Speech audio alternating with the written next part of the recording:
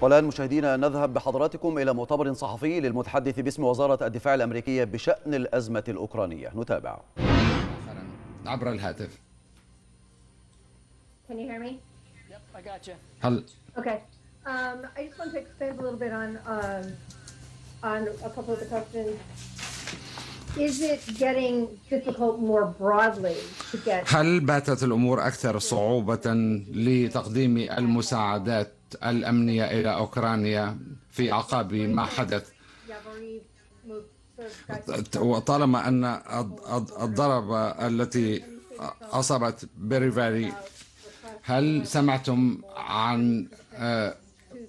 من بولند عن أي صعوبات قد تعترضها في تقديم؟ إذا نكتفي بهذا القدر من هذا المؤتمر.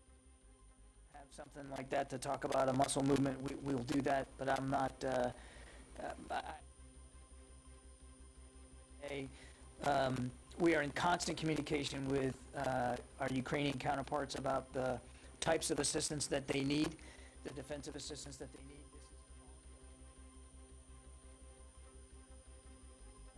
I wouldn't go so far as to say that this particular set of strikes on that particular military facility has led to some renewed calls for additional or different assistance. This is a conversation the president we continue to have with them. You saw that the president approved another $200 million drawdown package over the course of the weekend.